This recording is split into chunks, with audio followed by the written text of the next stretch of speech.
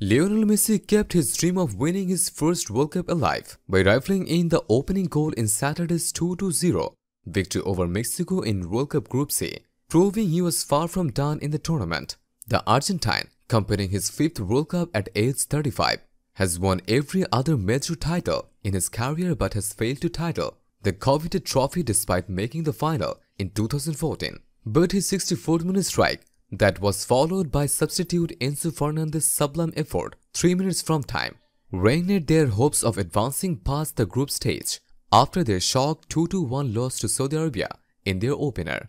Messi, who equaled Diego Maradona's Argentina record of 21 matches and 8 goals at the World Cup, was nowhere to be seen for more than an hour before picking up an Angel Di Maria pass, finding just enough space and rifling in from 20 meters.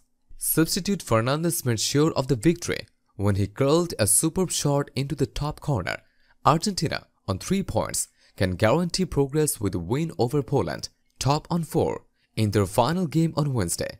Today starts another World Cup for Argentina, Messi said. I tell people the same thing, that they continue to believe. Today we did what we had to do.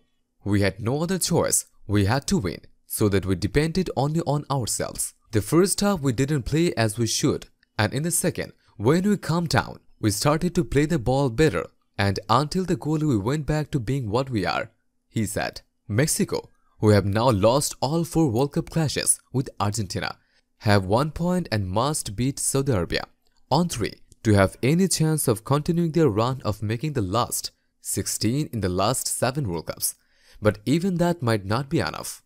Hey football fans, if you liked the video, then please hit the like button and subscribe the goalpost to get notified about all the latest information of football. Thank you.